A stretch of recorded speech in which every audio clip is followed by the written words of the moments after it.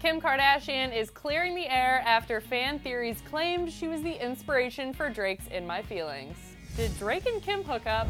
A fan theory emerged over the weekend in the form of a Twitter thread that alleged that Drake hooked up with Kim Kardashian. Some of the most notable reasons were: number one, KiKi is actually Kim's nickname with her close family and friends. She also had a lipstick shade called KiKi. Number two, allegedly Drake played Kanye the then unreleased March 14th, where he talks about his son when they were both together in Wyoming.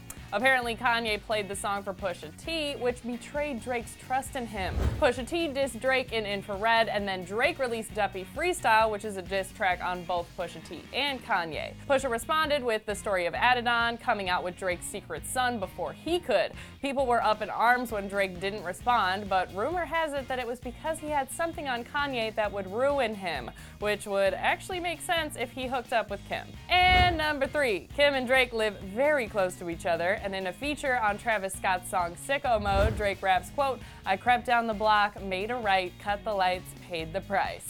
Well, sources told TMZ that while the two have mutual friends and are cordial when they run into each other, they've never had a personal friendship or relationship. And now Kim herself is calling BS on the whole theory. The Shade Room posted a video on Instagram discussing it, and Kim was quick to comment, quote, "Never happened, end of story." Well, there it is. What do you guys think? Do you believe Kim? Let us know in the comments below, and then click right over here to see another new video, and don't forget to subscribe to our channels. I'm your host, Ava Gordy. Thanks for watching Clevver, and I'll see you guys next time.